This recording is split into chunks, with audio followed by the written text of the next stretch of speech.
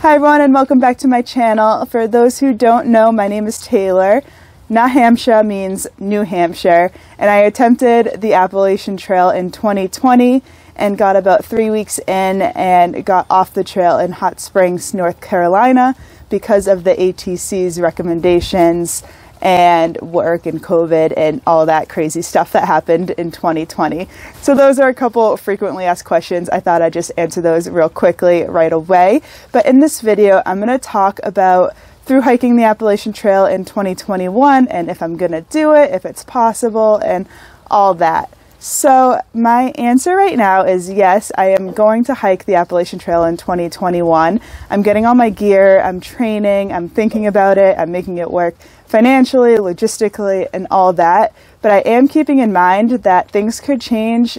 COVID's getting worse where I am, and there's just a lot of things that could happen. So I am keeping that in the back of my mind, but I am staying really positive about it and really hoping that this can happen. So the ATC, the Appalachian Trail Conservancy, sent out an email recently saying that they are still recommending that hikers don't return to the Appalachian Trail in 2021, but they did write out a list of guidelines and things that you should follow if you do plan on returning. So it seems like they might still be supportive as long as you do the right things and stay safe and all that. Registration opens tomorrow, which is December 1st. And they're doing that so you can see everyone's start dates and when they're signing up, so that when you plan and choose your start date, you can pick a day that is less crowded to avoid being in a group of too many people. So I think that's good. I did see a video from Ramdino the other day where he had some information coming straight from the ATC. And the thing that stood out to me the most was that the ATC isn't sure yet if they are recognizing through hikers in 2021. And I know it's not a big deal if the ATC recognizes through hikers, and if you walked 2,200 miles, that should be recognition enough. But the fact that they don't recognize through hikers kind of makes me a little worried, because it makes it seem like they don't want us there. But then at the same time, they did give us a really long set of guidelines that we could follow to stay safe. So I feel like I'm getting a little bit of mixed feelings. And when you do go to atcamp.org to look at the registration and sign up and all of that, I think the information there is pretty outdated. I think it's from May. So I don't know. That's kind of iffy. I'll wait for that website to be updated to see what they say next, but I'm sure everything will be okay. The only other thing that stands out to me is if these states have quarantine restrictions that the Appalachian Trail goes through. For instance, I think Massachusetts right now, you need to quarantine for 2 weeks upon entering. And if you don't do that, then it could be a fine of $500. So that's a little worrisome, but I don't know. I am kind of hoping that the quarantine restrictions will be lifted in 2021. So we'll just see what happens with that. I'm not going to break any laws on my through hike.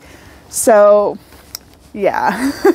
All right. I really don't know what else to say about this topic. I will put out more information as it comes, but I just want everyone watching this to know that I am doing everything I can to hike in 2021, and I'm pretty confident that it can happen and COVID won't be an issue down the road, but we never know. We've never had to deal with something like this before. So subscribe to my channel, because I'm going to put out a lot more Appalachian Trail content soon and a lot more updates, because things can change at any point. And before I end this video, I want my dog to stop barking.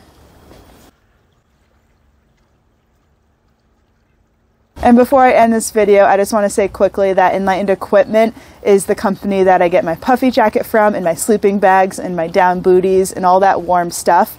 And they're having their biggest sale of the year right now. It's 10% off anything custom that you can design on their website. There's so many options that you can choose from. It's crazy. And then 20% off all their stock products. So if you are looking for a really warm sleeping bag or puffy jacket for hiking or through hiking or anything, I recommend checking that out. I will put links in the description to everything I have from their website, so you can check that out.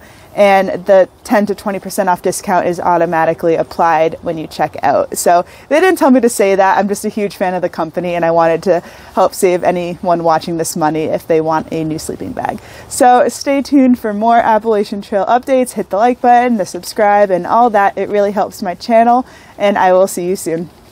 Alright, it usually takes me days and days to make YouTube videos, but I just finished recording that, and I'm already headed upstairs right now to edit and post it to YouTube. So I hope you appreciate how fast I'm getting this out to you right now.